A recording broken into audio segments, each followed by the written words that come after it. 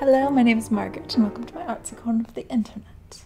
Today we're going to take a journey back into the olden days of BTS because, I haven't reacted to everything that they've done because they've done a lot, and so we're going to go back and watch one of their older pieces, songs. You don't really call these pieces, I don't think. That's a very contemporary dance thing.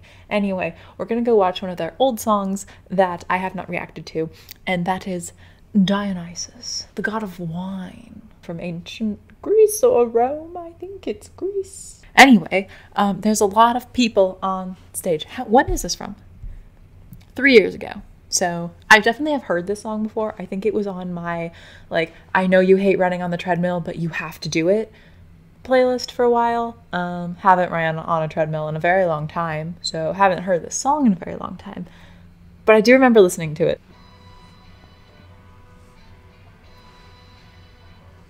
Whoop! Sorry.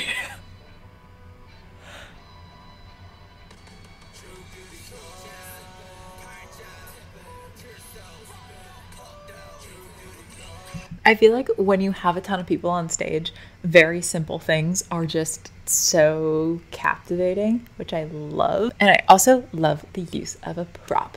I am a prop girl. Give me the sets, give me the crazy costumes, give me a prop. So the fact that there is a table here is...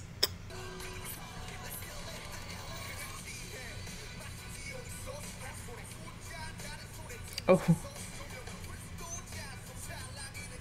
So you can definitely see the table wiggle a little bit. I would assume that there are wheels on the bottom to make it more easy to glide in and out, or they possibly will move them later in the piece.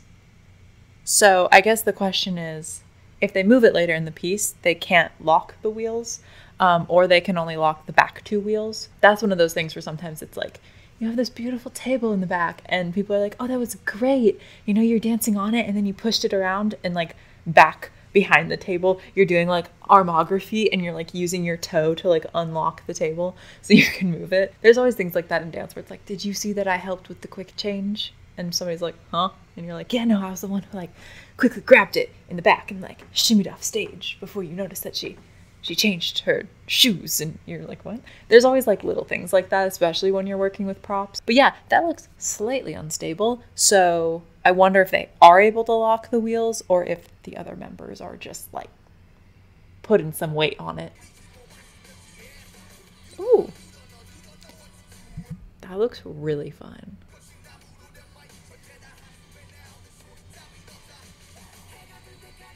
Oh, they do move it. Okay.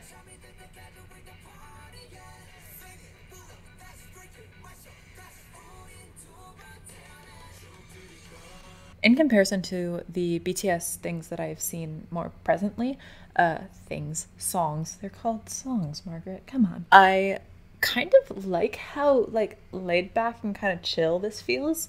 It feels very groovy and informal in a sense. It feels like a party, a vibe, where I feel like the stuff that I've seen from them now is so intense that the whole time you're and this one, it's still impressive, it's still great dancing, but it's a little bit more I feel like I can groove to it and enjoy what's happening more than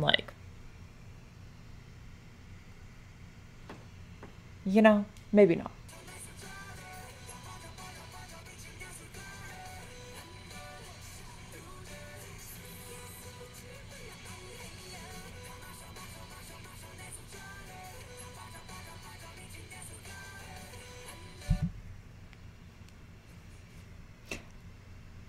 That is a move that I've been seeing so much recently, and I love it. You're telling me that they've been doing that for a while? Man.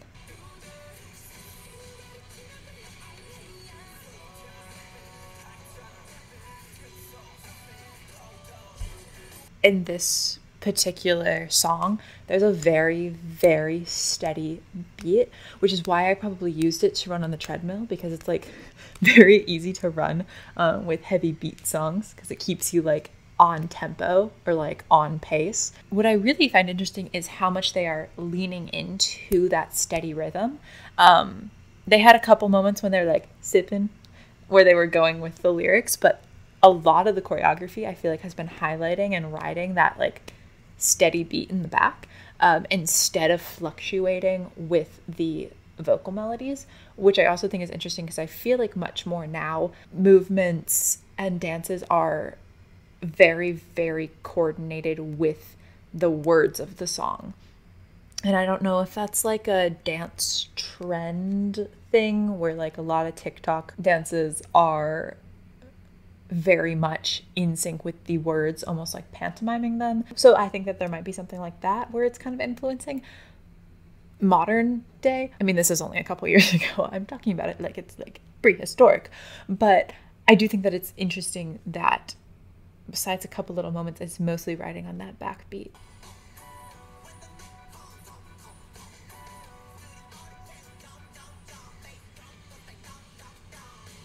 Two things. One, it definitely feels a lot more conversational and a lot more casual, which I'm really enjoying. But also I'm noticing, and this is like such a weird thing for me to notice, there's a lot of repetition in this piece, which I think is, I always say that things are interesting, but they are. I need to stop saying, which is interesting. Think of a different word, woman. A lot of choreography, you do like then we're gonna slide or something. And then you go like, pow, pow, pow. You do the step once and then move on, where I feel like this one is like they're doing shoulder slide and then they're going back to the left and then they're going back. So they're doing grooves, but they're doing them in groups of like 3 or 4. It makes it feel less produced. If you're going to a party with your friends, you'll probably stick with like one groove for a while because you're, you know, I don't know what you're doing, but you're probably going to stick with like one step, and then maybe you'll pull in something else and do another step, and then you pull in another step. But then you're going to kind of go back to like a step touch for a little while, where in choreography, which obviously this is choreography, but in choreography, you're constantly doing new and new things and different things and changing directions and there's tons of variations and you're constantly changing things up because it's choreography, it's pre-planned, it's all the things. And so I think seeing the repetition is one of the things that's making it feel a little bit more casual. Also with like a lot of like personality interludes that have been in this so far, where we're watching 1 or 2 people just like vibe on stage, which is really fun to get to know the personalities of the dancers and to see what they do with that freedom.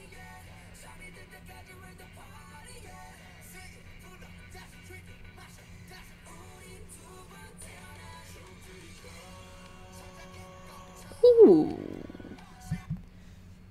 that's a lot of quad strength. I think that that's such an interesting point because when they all kind of clump up, I said interesting again, didn't I? Dang it. When they all clump up, each one of them is doing it so personally to their own style, which is so much fun to see because it's so different. Again, adding to like that conversational bit. But then when they go down to this floor section, it's much more uniform because it's more technical. And to see the specificity of what is happening and all the technical challenges that they're doing, you want it to be a little bit cleaner and uniform so that we can enjoy all of that. Whereas sometimes if everybody's doing their own style for the whole time, we can get overwhelmed as an audience and be like, I don't know what's happening, where do I watch? But when you have moments of personality and fun and party vibes, then when you go back into these more technical moments and everybody's synced back up, you're like, ooh, it's exciting.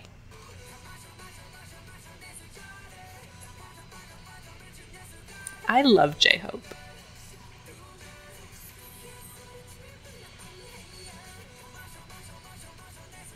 I think that like their little here, this move is so good because it's such a like pump up song that I don't think you need anything super intricate to convey the power of is this the chorus? I'm gonna call it the chorus. You don't need a super crazy intricate technical step to convey the power of it. You just need something simple that can build up the energy. And I think even though it is a very simple move that literally anybody can do, the performance of it with the soundtrack makes it just feel like hype.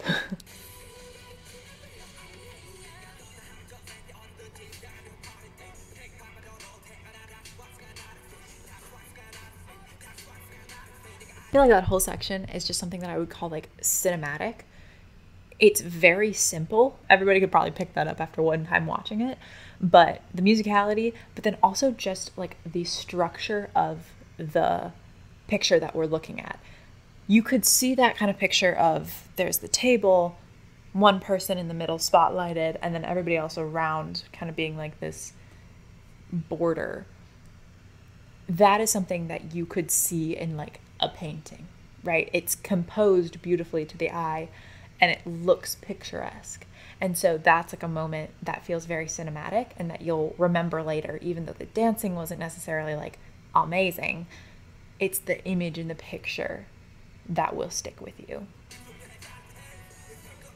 We at steps now.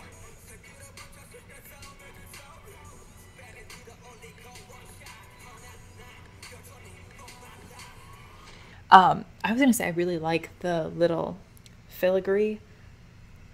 That's not the right word. But like the little designs on all the set pieces, because I think even though they're in a big white soundstage, which also looks so magical to dance in, I want to dance in a giant space like that. I would just like run across it like, ah. That's a new dream of mine, bucket list. I like the fact that like the tables and the steps have character to the point where I'm like, yes, they are definitely in a Gothic cathedral right now. Well, I guess they could also be in ancient Greece. Because, you know, that's Dionysus. That's all. Okay. But, like, you can, like, imagine them in that location because the props have some personality to it. Big table. Got it. Ooh. I like that. That was fun. Okay, first of all, it's my dream to choreograph, like, a tavern dance or like a bar dance where like there's like a bar tavern vibes, but then somebody's doing like little table dance with the hands. So this is making me very happy. This is another thing that I would say is like very cinematic. It's a striking image to see the long table and everybody peek up and hit those two accents. I probably look crazy right there, but it's very cinematic. I don't know why that's the word I'm thinking of, but they are like picture moments. What is it? Kodak moments. It's like a Kodak moment that you'll remember. And those are just as important as the crazy technique or the super hard choreo or the super fast thing or whatever. Oh, this is so... I love this.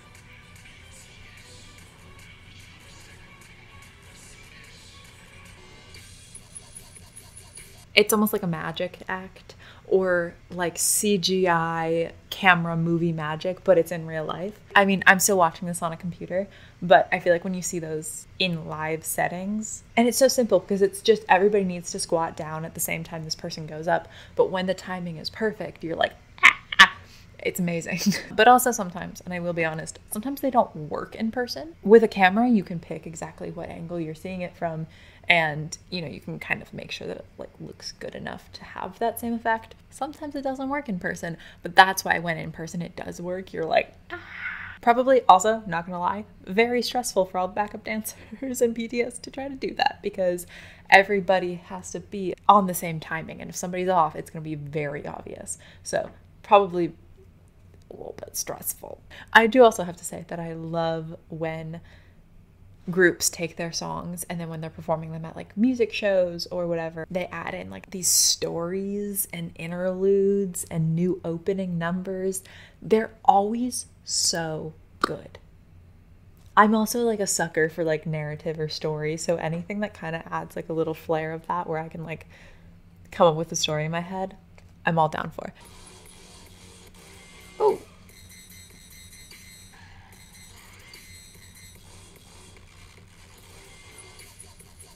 That's so cool. Again, kind of adding like special effects to a live performance. Having those two different levels gives you like a whole new plane to work on as a choreographer, and all of these different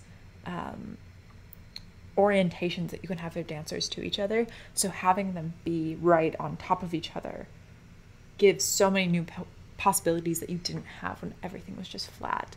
And it's such a simple thing to just like, you know, have a little platform on the stage.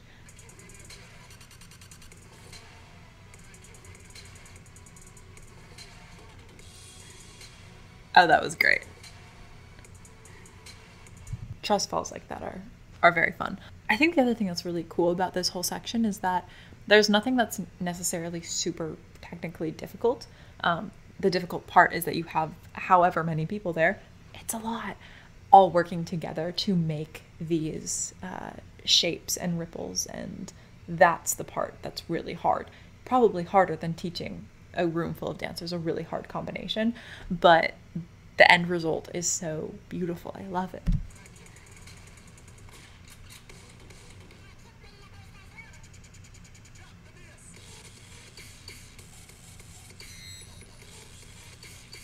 Okay.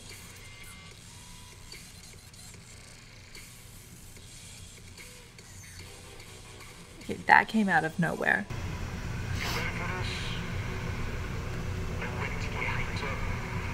I'm already pretty hype, but like, yeah.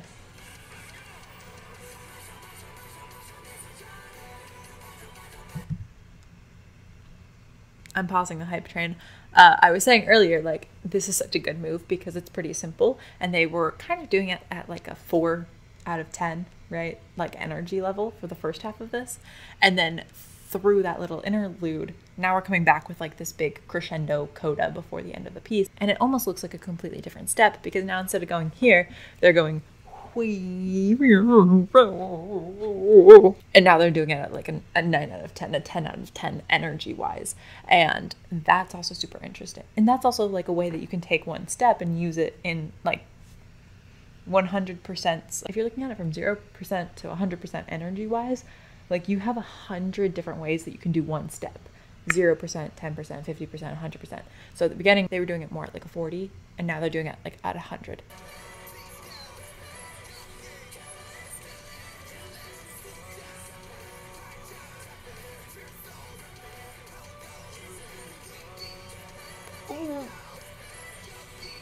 They look so good doing that part. Okay, well, I had a wonderful time watching that. That's up there. I really enjoyed that, especially that last huge dance break with everybody dancing and the tables, and then they do another little table dance. Love it. Thank you guys so much for watching today. I don't know what I usually say here, but I'll see you soon. Bye.